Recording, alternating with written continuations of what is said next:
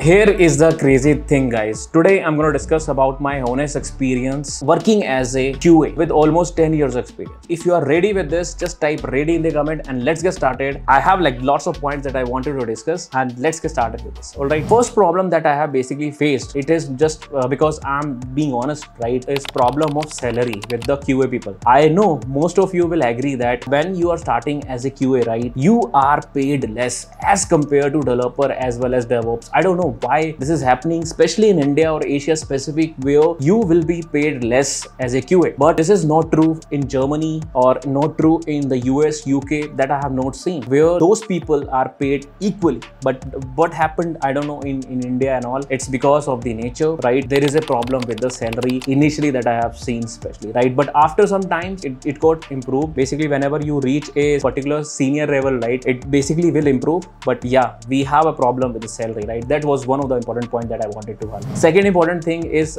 I think, respect problem, especially with the QA, where QA were given a less respect as compared to the developers. I know you will agree with this, right? Just type agree in the comment if you agree with this, right? As well as the recognition, right? I don't know why QAs are never recognized whenever you are releasing a product. You basically have done everything to release that project that you are basically doing, right? There is a zero bug right now, but nobody will recognize you. I mean, they will not even give you, okay, you have done some amazing work. Especially in India, that I have seen, even in UK and US also, many of my students already say that yes sir, we don't get recognized as compared to the developer and DevOps. I don't know why. Third important point I just want to highlight, this is my honest job experience, right? So blame game especially to the QA, which means that if something wrong happen, you are the first one where everyone just will start giving blames on each other, but you are the first one who will get all the responsibility, right? So if you are a QA, then trust me, you will get stress due to this. With my 10 years experience, I have seen this face multiple times, right? Where whenever there is a bug, they will just give you that, okay, because of you, there is a bug in production, and they will start blaming you on this, right? How many of you agree with this? Just type agree. I think you will agree on this point also, right? And the third one, I know it's most of them are negative, but these are important things that I wanted to highlight. So another point is a bad manager. I don't know why, especially in QA, especially in India, right, we have a very bad managers in the QA industry. I don't know. So in one of the previous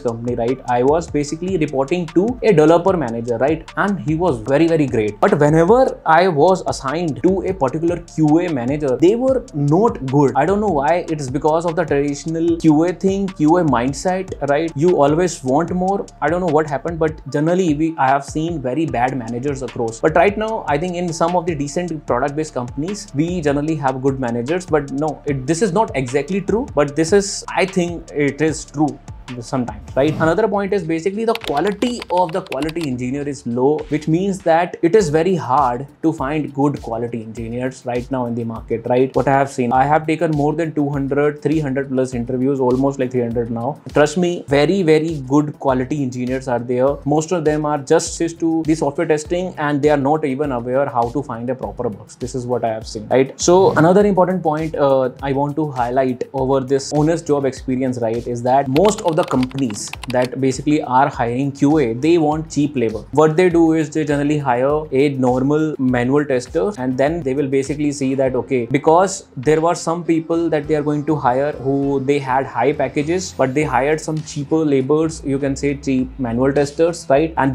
now they are facing the issue because of the bugs. Until they fail or there is a production bug, then they basically realize this. This is what I have seen multiple time, guys. Yes, this is true. So this was all about it. This was a small video where I basically discussed about my honest experience, right? What are the different points are there. I hope this makes sense. I hope you are able to get something important. And if you are jumping as a fresher and manual tester, if you are facing these kind of issues, I know these make sense, right? Thanks a lot for watching this video, guys. I hope it makes sense, and make sure you give a like to the video as well as subscribe to the channel, and I'll see you in the next video.